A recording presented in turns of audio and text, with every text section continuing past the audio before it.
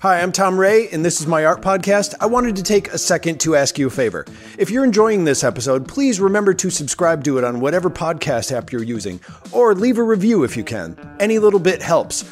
Also, if you'd like, you could go to my website at tomrayswebsite.com and sign up for the email list, and you'll get information about each artist that I talk to, and you'll get alerts as to when different episodes are coming out. Plus, you'll also get a call out when I'm looking for artists to schedule interviews on the show. So go to tomrayswebsite.com and subscribe to the show there. And also, thank you so much for listening. Hi, and welcome to another episode of Tom Ray's Art Podcast. I'm Tom, and on today's episode, I talked to an artist here in Madison who actually became an artist because they started doing live streams. They started reaching out to people during the pandemic, during the shutdown, or as I refer to it, as you see in the video, I call it the sickness. They started reaching out to people on TikTok and finding other people that were having kind of the same issues that they were. They started out just really doing a mental health check online, and that evolved into asking people to send them pictures of their pets and send them pictures of themselves so they could paint them, so they could draw them, so they could do more live streaming artwork. And that's how they create their artwork. They actually do all of their artwork live on video on different platforms. It's a great conversation, and I'm really glad I got to meet the person. So here's the interview starting right now.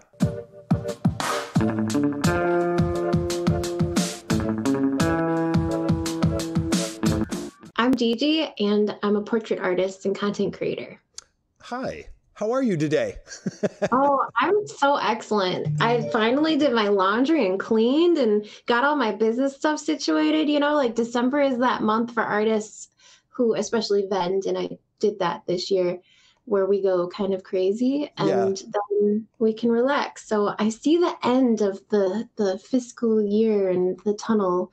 It's coming. How are you? I'm good.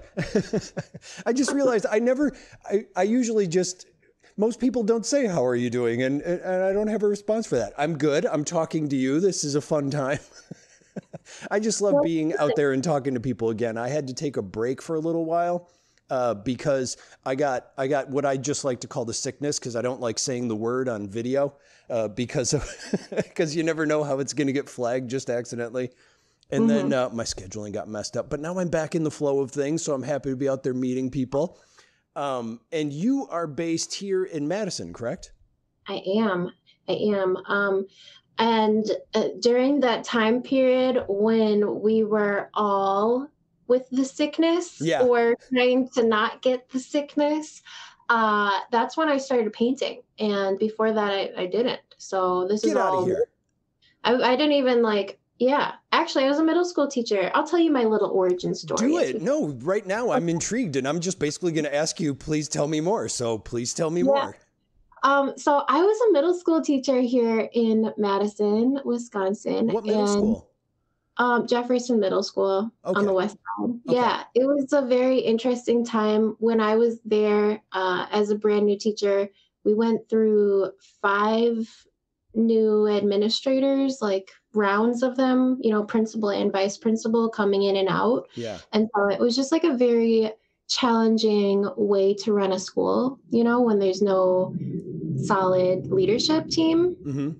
So that was really distressful. But then the sickness happened, right? Yeah.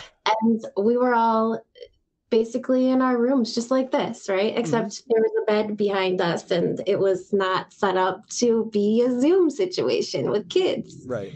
And during that time, I found out that I couldn't handle it. I couldn't handle getting up, sitting down at a chair, and turning on a computer, and that was my job with students. Like, it just wasn't right. And I found out why. I found out that I have bipolar disorder. Oh. So, and I didn't know until we were forced to sit down and sit with ourselves. Mm-hmm. And so when that happened, I had a psychotic episode while I was teaching on Zoom. And it was one of those things where I was extremely paranoid, and everything inside me was not reflecting what was going on outside. And so I took a leave of absence because I thought, if I want to be the best teacher and be the best community member for these kids and these families who I was tasked to teach, I need to take a break. Mm-hmm. And I think it's really important that children are also told and shown that even adults need to take a break. The people who you think are together, like, and have their lives right, sometimes they need a break, and that's okay. So I took a little medical leave of absence. And around that time, it was 2020, my students had already told me, like, you should get on TikTok. You should get on TikTok. Okay. And they were all like doing their dances and stuff. And I was just like, I don't know about that, but I'll look. So I downloaded TikTok. I came up with a username because I was like, well, it's not going to be my name. I don't know what to do. So we use our alliterations to our mnemonics, to remember things. And green goodies was just a really easy thing to remember. And there was nothing else out there. Like, I didn't see anything on TikTok or on Instagram quite the same. And so I took the username and, but at the same time, I was a teacher, right? So I did not want people to go online and find me, find where I work. Which go to is the concept of going on TikTok, is you want people to go online and find you. Right. It's very different. But I've also thought, like, I've always been, we live in Madison. It's a very like disruptive town if we're talking about like politics. And so I kind of decided I wanted to create something that I didn't see, right? Something that was a little bit different. And so I started just being a person and living my life and hanging out with people on TikTok and chatting. But all these people, and I started to become very viral because I had lost a lot of weight. I had transitioned from being someone who the doctor considered obese to somebody who was malnourished and very skinny and small. So I lost 75 pounds in like a very short amount of time. And this is during the shutdown, you're saying? Like leading up to, and then definitely during the shutdown, it was even more intense because we were just sitting in our rooms, like ruminating on things. And so, and when I was having a psychotic episode, I was also very much ruminating on food and ruminating on nutrition and preventative care and wellness.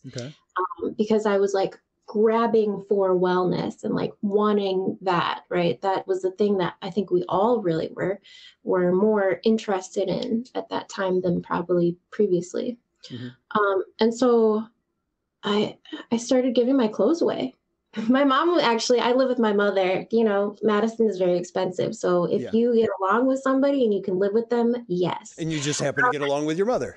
I know, right? And she's so kind and caring, but she does the mother things still, and so she did the thing with the mother thing where she's like, you should clean out your closet, like get rid of all that stuff. And it's true. Every time I opened up the closet, I saw all these clothes that I had great memories and great experiences with, and I no longer could, They're super baggy and saggy. I don't know if you've ever experienced extreme weight changes and shifts, but I have. It was over time, but in the past, I would say maybe back in 2015, I had lost like 40 pounds. Yeah. Wow. Yeah. So it's a very intense physical and psychological shift that occurs between like you and your clothes, right? So I ended up going on TikTok and saying, hey, does anyone want some clothes? I have large, extra large, double XL sizes like 10, 12, 14, 16 pants and stuff. And women's clothes are just terrible. Like they're hard to shop for and even harder to maintain, it seems like. Yeah. So I was just trying to give them away. And so people started... Not even sell them. You were just giving them away. Yes. Really? Yeah. Okay. Yeah. Yes. Well, and think about it. I was on a salary at that point in time because I was a teacher. So I was like, well, I don't need extra income to survive. Like I thought probably could have used extra income, but not to survive. Yeah. And I just knew that I needed to do something that helped other people, but also knowing about some some people don't have access to a thrift store or a secondhand clothing store. And some of our secondhand clothing stores have policies and structures that I personally just don't agree with. Okay. Like, yeah, and I don't need to go into detail about that now, but so if you can donate to local places or to domestic violence shelters or to like homeless shelters directly, those are really great ways to do it. But I didn't have that ability at the time. So I just reached out and I asked people, hey, because all the shelters had stopped taking clothes because they were afraid of viruses coming in. Yeah. Right. So that was why. And there's so many people who either live in rural communities or they gained or they lost a lot of weight during that time period, 2020 and 2021, and didn't have the income to be able to go out and just buy a new wardrobe. So that's how that really began. And then I would sit and we would talk about the real challenges of living with mental illness. You and the other TikTokers, you're saying? Yeah, people who just came on TikTok to, to scroll or to hang out. And so we talked about those things and talking about how fashion is so hard for you to maintain and enjoy as a curvier woman. Yeah. And so that was like a bunch of it. So we started a community, and we just sat and we talked and hung out and related to one another. And people would come on and talk about their relationships, or they talk about school, or whatever the things are. Yeah. And we just connected. And so during that time in 2020, I was really trying to find healing from my bipolar disorder and like trying to alleviate a lot of those symptoms. And so the people who came on and hung out with me, we kind of like collaborated and talked about ways that we can support each other. And then everyone needs an extreme couponing friend. Like, it's a random thing, but yeah. You need a friend who is extremely frugal just for fun. It doesn't matter if they're like have money or not. So I have one and her name is Mariah. She's a professor at UW Stevens Point. And I had met her when we went to college together. She's an amazing person. But she just like sent me this app, a coupon app. And she was like, hey, if you spend X amount of dollars, we both get X amount of dollars. And I was cool, why not? So I did it. And I was like scrolling through the places you could shop and it was a bunch of clothing places. And at that time I was like, I don't know my size. I don't try things on. I have no idea. That was not it. So I do not care for doing that online. Whenever it arrives, I'm like, I know it's not going to fit. I need to try it on in person. It's just, especially pants. I've been shopping for like a month for pants. Anyway, I'm sorry. I hope you find them. I did. I finally did like a week ago, finally. Okay. Yeah. Good. So so we did that. And then I ended up finding that Michael's craft store, the like art supply store, was listed. And so I just bought a couple of craft supplies. Okay. Because I had heard that art is healing. Right? Yeah. What kind of craft supplies did you end up buying? I got like the really cheap bottles of acrylic paint and like super cheap canvases. And a couple of little like really, I think this was like one of them, but like a really cheap set of brushes, like just really cheap and affordable things.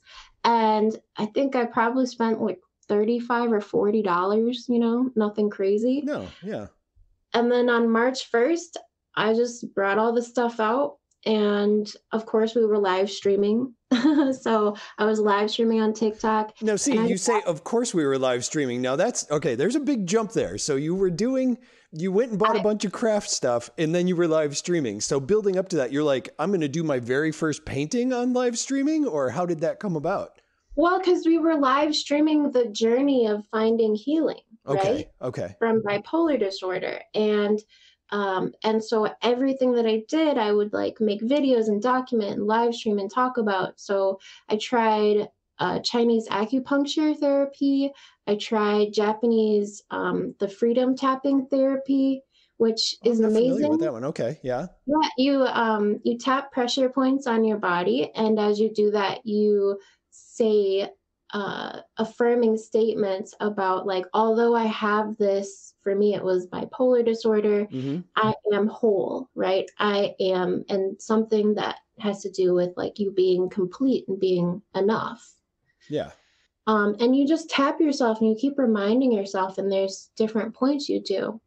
And I would live stream and people would do it with me and say we'd write down our own little message for ourselves and say it and do it. And it's something that was really positive, but it wasn't very, I wasn't drawn naturally to do it, you know?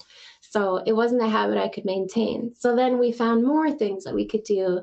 And eventually, like, I refused medication. I tried it for a month and had really negative side effects with that. So I decided that I would just avoid any medications for bipolar disorder and instead be on this journey for healing. So as we did it, then we started painting. And so I was live streaming, right? And I asked my audience, hey, does anyone have a pet that I could paint? Because I didn't know what to paint. And I was just like, we just have to do it. We just have to try it. Yeah. So I'll show you. I have it right here. March 2021. Oh, wow. Look at that. Yeah. So that was our very first one. Someone sent me their pug and I painted it, and people really enjoyed the process of doing it. And I made some TikTok videos and posted them. And so we were just lonely, right? We were so lonely. And loneliness is something that you can't touch it and hold it and get rid of it. There's no pills that can fix it. It's not something that everyone even has the words to describe, you know? And so during that time period, when I was able to live stream paint, we were talking, painting, and hanging out. And this was this was where people were, you know, dancing on TikTok originally. And so now we transformed TikTok from being just a sit and get like scroll type of thing to we're together. Yeah. We're doing this together. And whatever your issues are, whatever your celebrations are, we're going to do it together. And I think that was something that a lot of us really needed. And a few questions of first of all, I don't know why I couldn't get that sentence out. A few questions. One, was this before TikTok had to do live streams? Like now you have to have like 100 followers before you can live stream. So were you able to live stream right away? This is just a technical question first. Because no, I wasn't. Remember when I said that I gave my clothes away online? Yeah. So I posted just one video of my closet that was jammed exactly that door right there. Okay. And it was jam-packed of clothes, like stuffed. You could not get a hanger off or on. Wow. Yeah, because I was adopted when I was 5. And I grew up in foster care up until that point. And so when you are repeatedly removed from a home and you have to leave all the things there that you had before, you get this feeling that things are important. Okay. Right? And so I had this idea that like keeping all these things was important. But then during the time period of 2020 and 2021, I realized what's really important. Okay. It's not things. And right? So when you were doing that, you're saying a lot of people suddenly reached out and then you had made just a lot of followers that way? Okay. Well, that one video went viral. I think my mom and I were here in the house and we had to go like run errands. And it's one of those things. And then you came back and it's like it was blowing up. Within 45 minutes, the video had over 100,000 views. It is one of those platforms where I am surprised by, you can check back 5 minutes later and suddenly you have hundreds of views. That is an amazing part of it for sure. So I think I was overwhelmed. I was just sitting there like, okay, well, I guess I have to do it now, like now I have the opportunity to give people something. So I kept on making content and videos and I curated outfits. So then people wanted the clothes. Yeah. So of course they hung out for that. But then people really stuck around because I actually cared about them. Okay. Because I actually, committed to talking to people. And a lot of people would hang out with me on a live stream and I would remember them. And the next time they came back, I would remember them. And I don't think that everybody who live streams has that capability. It was that teacher brain, okay? Right. Teacher. Yeah, no, you're used to being in front of people and interacting with them. That helps for sure. That is one of the biggest hurdles for sure is doing that. And so okay, yeah, go ahead. So I did all of that, and I was really comfortable in front of people. I brought my teacher brain, and also in case there are teachers listening, I just want to tell you that you are so important. The work that you do is something that can't be done by everybody, and you deserve a break, right? And you deserve to have all of the love, right? Because we need our teachers to be well in order for our kids to be well. And if our kids aren't doing well, our country isn't doing well. You know, our whole planet isn't doing well when our kids aren't doing well. So it's our teachers who we really, really need to continue supporting, and parents continue supporting and loving, even if we ourselves cannot be the ones in the classroom doing the work. Yeah. Yeah. Well, go ahead. And what I wanted to ask you, the second thing I wanted to ask you was, so before this, you painted that amazing dog picture. And had you not painted ever before? This really was the first time you started painting, or had you actually done it in the past? Like, what is your artistic background? My background is I went to university at UW Stevens Point, University of Wisconsin Stevens Point, and I originally went in for I was such a conflicted person, and anybody else who's like thinking about college or is in college and you're so conflicted in what you should do, it's okay. Mm-hmm. You're like all the things that you try along the way will benefit you in the long run is what I've decided. I literally am experiencing it. Yeah. I started out with an interior architecture major in college, and I decided that I wasn't really interested in fraternizing with the other people who were in that program. And I decided that I would rather feel good about myself and the people who I'm working with than make tons of money. Okay. And so I was friends with all these people who were in education majors, and they were just like full of life and joy and possibility and hope. And I think that's really required of teachers, right? That attitude. You are molding minds, yes. Exactly, right? Against all the challenges, you do amazing things. And so I ended up just gravitating towards those people and being like, okay, I need to find something in education to do. Mm-hmm.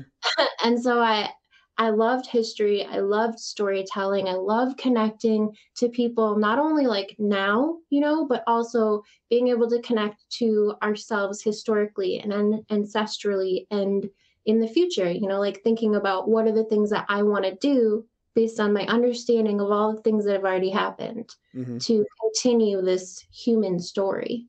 Okay. And then how did that lead to painting though? Like, had you done it beforehand? Were there drawings that you had done? Anything? See, now this is one of those things. Okay, so you make that amazing dog painting and you're like, I've never really done it before. And it's like, damn you. Well, here's the thing, right? Yeah. When people experience a lot of trauma as a young person, they often become people pleasers. And as it was a survival tactic of a person who was in foster care, that what other people want is what you should do. And so my friends weren't into art. Nobody really in my school that I hung out with was into art. And so I would go gallivant with them and do things that they wanted to do rather than probably the things that I was probably more interested in actually doing. Yeah. So you're saying you did always have an interest in art. It's just that you weren't surrounded by it. Okay. Yeah, exactly. Like I don't know anybody who really is just like, I hate art, like I hate everything.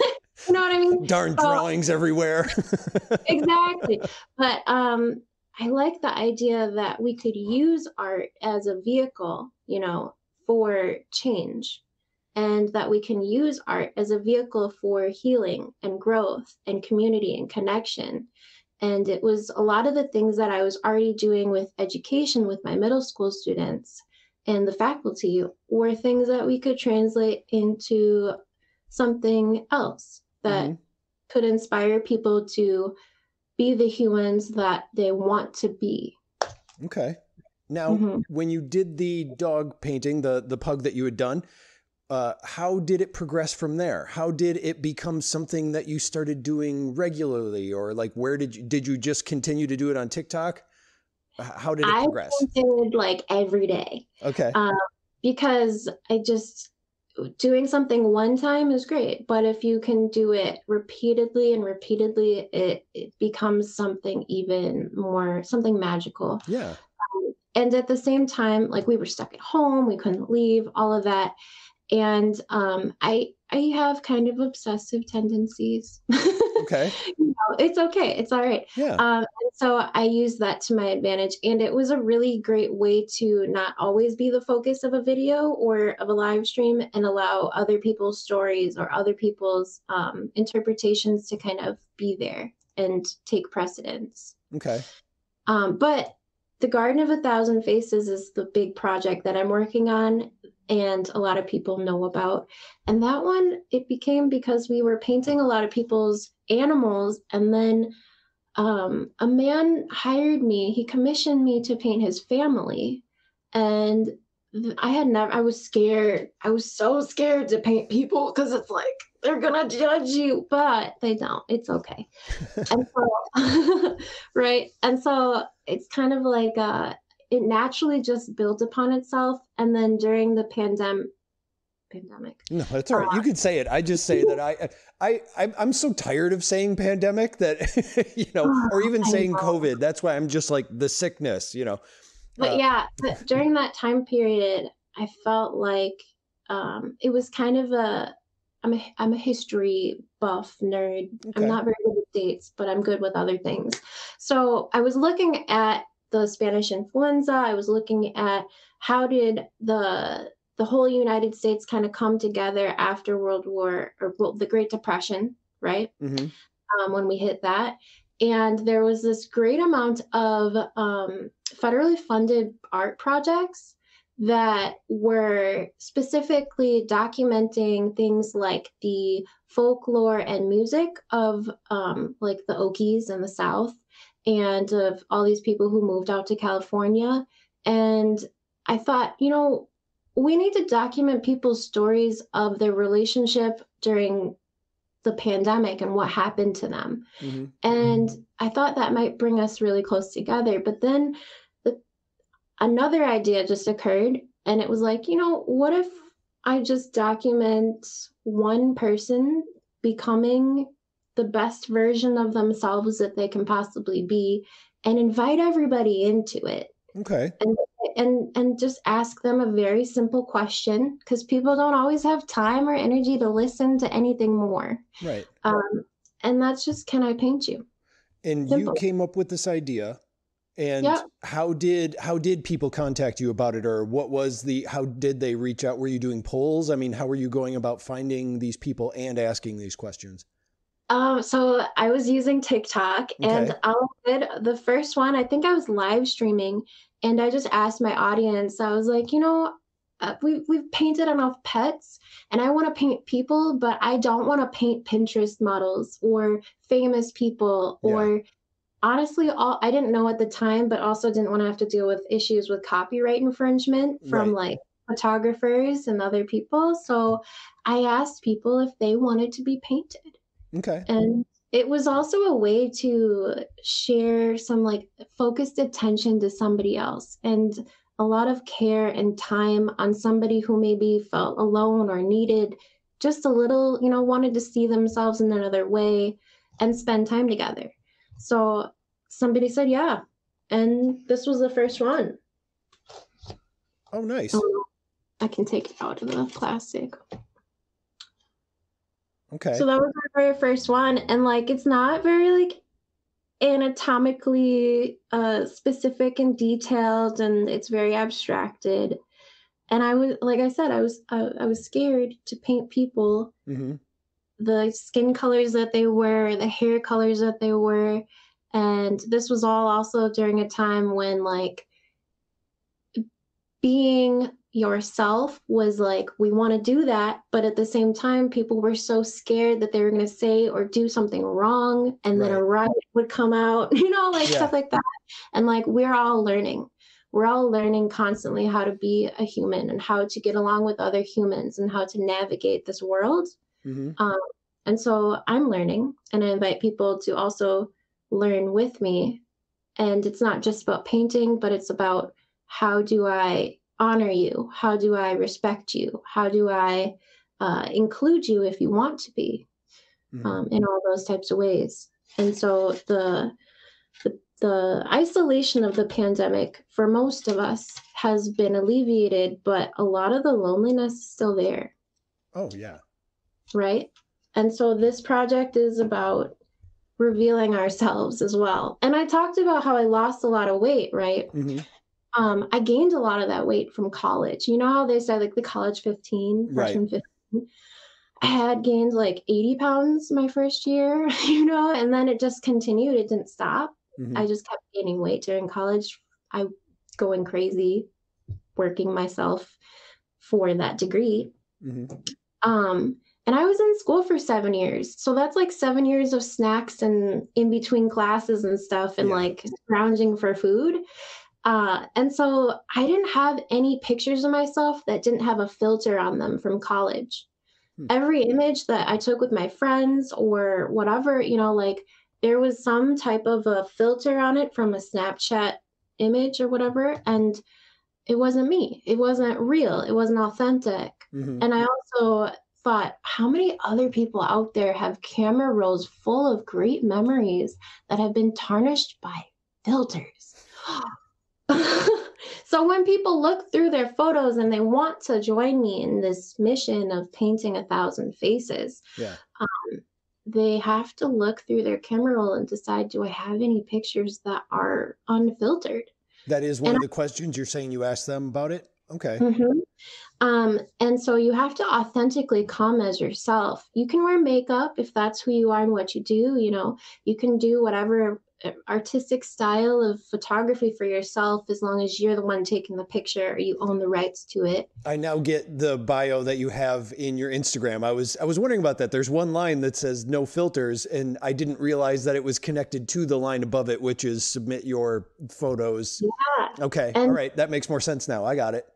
And there's also another thing, like in the United States, people filter themselves for the public and actually have very different personalities and thoughts behind closed doors. Okay. And it's also more so like we have to be authentically ourselves at all times. Otherwise, you're just like wearing clown makeup. Right. Like, it's not, and it makes people unsafe. If you're walking around with one idea and you actually think another, people don't have a real idea of who you are and what they can be comfortable with sharing around you. Okay. And how long have you been working on this project now? I wrote it down, June of 2021. Oh, wow. Okay. And how many have you done so far? 185. Wow. Okay. Mhm. What's And the, they've gotten more intense. And the oh, I would first one, imagine. right? It only took like 3 hours to paint the first one. And all of them are completely live streamed. So the whole Oh, they time, are. Okay. yeah, almost every single painting that I have ever painted has been done on a live stream. All right. And I am prolific in painting. So Well, all of these are part of the garden, and I have even more that I have boxed and stored, and I've got them all labeled so I know exactly where it is and exactly where to find it. you're saying those ones behind you in the next to the door. Yeah, all of these right Oh, here are wow. part of It has changed quite a bit since that first one that you showed me. Amazing. it has, and I have another one right here as well. So like Okay. a lot of detail and a lot of depth has been developed. And one of my goals with the Garden of 1,000 Faces is to study other artists, not just the ones who we learn about in school Hmm. or like have books made about them, but also contemporary artists and people who are especially like Black and Brown artists, different minority groups. and especially women. So I've been doing a lot more research. And as I go, we're using different styles and finding out, where do I fit in as an artist? Where is my style in this kind of grand scheme of things? Mm-hmm. And pushing a lot of these little techniques and color choices and things like that in order to tell this really grand story of who are we. Okay. And on top of this, you say you're doing these all as live streams. Now, what was the learning curve? I really want to get to the technical questions here, because I guess the only way I can describe it is your video game is on point. I mean, it is, you make great videos. And thank you. I really do love them. I've been so impressed ever since I first saw your stuff. Oh, thank you. I want to know, as far as doing those videos, how has that evolved? How did you overcome technical capabilities, or did you even have any technical capabilities that you had to overcome? I think the universe sent me a lot of everything kind of just naturally built upon itself. I'm self-taught. I self-taught editing and filming. Okay. And painting and connecting, like all the things. Yeah. And so I had this phone and I broke it. It dropped. Okay. And, right? Like, as one does, you can see it. It's pretty bad. Yeah. Like, it's pretty awful. Nice. And so that was an opportunity to go get a second phone, which we now know there are some issues morally with phones and how we get the materials that make them work, right? Mm-hmm. There's issues like the slavery in the Congo with cobalt, which is a very important tool. But I went out and got another phone at that time. And so now then I had one phone that was live streaming the content that we were creating. And then I had a functioning phone that I could make the content with as well. So it took more devices than just one. And like, it got a little intense, I will say, because I have at this point, what's the number? Over 14,000 photo submissions. Nice. Just of people who want to be painted into the project by me and to see themselves as a painting. But I gotta look through all of them, because some people don't take time to read the instructions that say like 6 times, no filters, no filters, no filters. And you got to put it in there a 7th time and then you'll be set. Right. I don't know what would help. It's okay. And so you're a teacher. You understand nobody reads the directions. I'm one of those people too. Okay. I am as well. I don't read directions and how to put things together. And then I'm cursing myself that I didn't read the directions. And yeah, it's okay. But, there's a lot of people who submit pictures of themselves that aren't allowed, including, I do not accept if you have a wedding and you get a professional photograph. I can't take that ethically, morally, can't do it. Why? Because I don't own the rights to the image, and you don't own the rights to the image. The person who took the picture owns the rights to that image. Okay. So if they give us if they give us in writing permission and consent, right? This whole thing is about consent. The whole project is about consent and this a living contract that we create with each other as humans, that we do or don't allow things to happen. Mm-hmm. And so I can't take those images without someone's permission and consent, right. So it's tons of selfies, and I think that's the easiest thing to do. Yeah. Right. And I think it's something that's very unique about this set of paintings, because in history, we wouldn't have had the ability or necessarily the motivation to take selfies to make paintings with. Not typically, right? Mm-hmm. A couple of great artists have in the past in their own ways. But like Van Eyck, one of his paintings is a selfie, because it's like there's a mirror in the background that's round, and he's reflected with his easel in it. I think I know what painting you're talking about. Okay. Yeah, but like, it's not a traditional thing that you would do a selfie. So now we're seeing a convergence of like technology, how it's transformed how humans view themselves and document themselves. And you'll get to see that in a very traditional sense as paintings. Mm-hmm. So it's got a lot of this like story of who we are now and like who do we want to be seen as. Okay. All right. Yeah. And have you been, along with doing your work online and people seeing it, are there plans, or have you been doing stuff publicly? Have you been showing your stuff or selling your stuff publicly, or selling your stuff at all? Ah, yes. Okay. Yes. Because while I'm painting the Garden of 1,000 Faces, the actual Garden of 1,000 Paintings portraits will be available for purchase. But first, it's available for purchase to the person who has painted. And so it's like there's a system and a process for it. Yeah. And some of the paintings have been purchased. And so the owner now knows, like, at one point I'm going to ask for them back to do a gallery event, you know? Oh, really? Okay. Yeah. My goal is to, or one of my many, many goals is to have the Garden of 1,000 Faces displayed with all of the paintings together at one time, so everyone can see them and walk through this, event that is all of us. And then I'm also collaborating and inviting other artists and creatives from all over the place to co-create with me. Okay. And it's kind of like there's a gallery space before the Garden of 1,000 Faces where you have all these co-created pieces with all these other artists and creatives that create things from all different types of mediums and different directions. Mm-hmm. And essentially it's like the guardians of the Garden of 1,000 Faces, right? We're protecting each other. We're telling each other that we love each other, that we're valuable, that we cherish one another, and that the work that we do is not better or worse. It is all a part. Okay. So it's very multidimensional. Okay. And so this is a plan that you have. This isn't something that you're actually doing publicly right now. I've started actually, like tapping shoulders of artists and asking them if they want to. No. I mean the showing it publicly.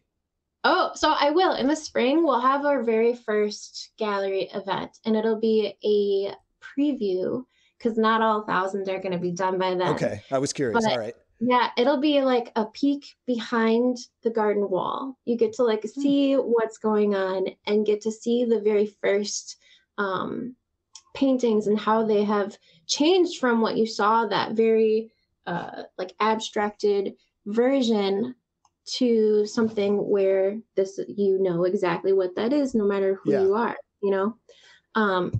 And who knows with artists, you never know how your style may change. I don't ever feel like I have to paint in one way, you know? Mm-hmm. And so I've done different things, like painted only in red light or, oh, cool. And this is one of them. So you can see it looks different. And the different sizes interest me too. Like that's another one where it's very small. And then the one you have, the other painting that you have, that it's just different sizes. Do you have reasons behind the size that you use? I started out really small because I at one point was a teacher of math. Okay. I'm not really a great mathematician, but I'm not either. Don't worry about it. I'm not going to start quizzing you. I didn't think it all the way through, but I was like, okay, I could do 1,000 of these little ones, you know, like, okay, that's cool. And there's this thing out there called the 100 Heads Challenge that a lot of artists are aware of, and it's very famous and popular. And I apologize that I don't have the name of the artist who started it, but they took images, and I'm not sure where they sourced the images from, but I don't think that they owned them. I think they were like Pinterest images that they pulled or something. Gotcha. I could be wrong, but they did 100 faces, and they're all kind of small like that. So I was kind of thinking, how could I do this and be realistic about it? But then I got excited and was like, we're not doing anything realistic. We're not doing anything small. And a big part of this was because of my mental health, was like a 30-day challenge or a 100-day challenge is great, but after 100 days or 100 faces, what do I do? Mm-hmm. And at that point, I was very, I didn't want to live.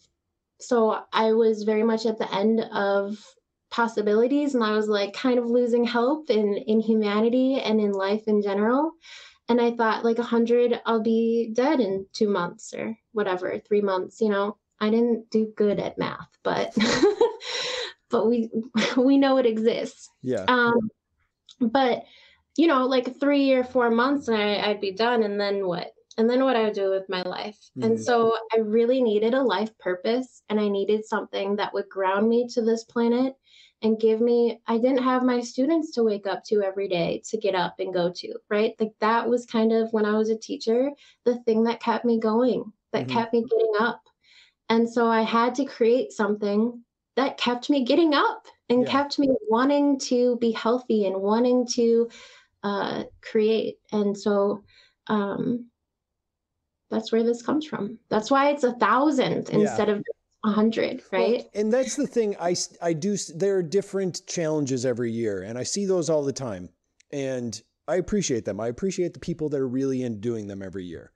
But that's the thing, is you don't only have to do those challenges. One, there are many challenges that people can choose from, so they're all over the place. Yeah. I mean, there's even songwriting ones where it's called RPM. In the month of February, you're supposed to write a song a day. To me, that is, I can't focus. I can't imagine. I can't do it that quickly. I can't do it that quickly. It's like, no, so that's just but there are so many people out there who don't know what they're capable of because they just haven't pushed themselves yet. And that's the beauty of those challenges, because they give people motivation and purpose. Some people are like, I just don't know what to draw, or they do one thing and then it's few and far between when they do another because there's nothing pushing them to do it. So it also gets people motivated to act. And actually, if you wanted to do something as a career, you do have to do it many times. Not everything is going to go like, I drew a picture and made $1 million. But if you're drawing every day, there's more of a chance that it will get found and people will notice it, and it gets you in the habit. And that's the thing, is when the challenge is over, people can continue to do exactly what that challenge said and set out to do, and they can continue to keep drawing. It's just not part of a hashtag. But then people are their own hashtag now. People have their own. And I think that's the point behind them, is it's like after a month, you can go, hey, I have a nice little body of work here. Why don't I start doing something with this? And and I appreciate it for that as well. But yeah, sometimes it's also like, it doesn't have to end. It doesn't have to, you don't have to stop. It doesn't. So you're correct. And I didn't have that viewpoint. I didn't have this conversation at that point in my life to guide me, to remind me that like, it's okay to do a bunch of little things or something. Yeah. But at that point I felt very much, and maybe this is just my personality and whatnot, but I've always been, it's probably because I was born in Texas. Bigger. Everything bigger. Okay. Everything bigger and not necessarily better, but everything bigger and more extreme. Isn't that just a plot line to a Flintstones cartoon, that everything's bigger in Texas or something? But it's not even a lie. Okay. Things in Texas are bigger. And we can talk about that another time. But every time I go back, it's driving on their highways. Have you seen their I've actually never been to Texas. It's one of the few places I haven't been.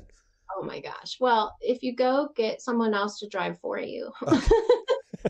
That's all. Everyone drives like 100 miles an hour on their highways, and they're very comfortable with it. Oh, so funny. It's very different. So aside from this big project that you have planned for the spring, you were saying, are there any other upcoming shows or events, even online, that you're doing that you'd like to tell people about before we go? So I'll be at the Goodman Center. They're having the Crafty Fair. It's their annual holidays event, and that'll be this weekend, Saturday and Sunday. Oh, that's this weekend already? Okay. 2nd and 3rd, I know. And then I have my calendar here. On December 8th, I'll be at the Four Winds Farm Winter Market, and this is their first one ever. It's in Fitchburg. So, and that one you do have to purchase tickets ahead of time, but I have links and everything that I can give you. But those are 2 holiday markets, and the next year I will be limiting markets and in-person events so that I can focus again on painting the garden. Okay. So I'll be live streaming, and you can find me on TikTok, Instagram, and Twitch, and YouTube, like all over, all the places, and hang out with me and paint. And do you do all those simultaneously or at different times? I go live on TikTok and on Twitch. So Okay. those ones you can like hang out with me. But if you're not able or willing to get TikTok, then a lot of people like Twitch in another sense. And then for people that want to see those things, what would be the handle that they should look for? They can search up hashtag green goodies. Talking about everyone's got a hashtag, or else hashtag garden of 1,000 faces, just like garden of 1,000 faces, the number. Mm-hmm. And both of those are really good ways to find me online. And then on Instagram, what would your handle be there? I am on Instagram. My name is Green Goodies Gives, and you can also type in the hashtags Green Goodies or Garden of 1,000 Faces. And I've never done a hashtag of myself. I should do that. Started. That was one of the things that I started when I very first started posting videos. I just had noticed some other people doing it and was like, okay. And so I tried it, and I have millions of hits on my hashtag. All So right. it's something. Sold. Yeah, I'm excited. And then people can, like, when they're on your podcast, they can hashtag whatever yours is that you start up. All right. Well, I want to thank you so much for talking with me today. This was great. Thank you so much. I had a great time.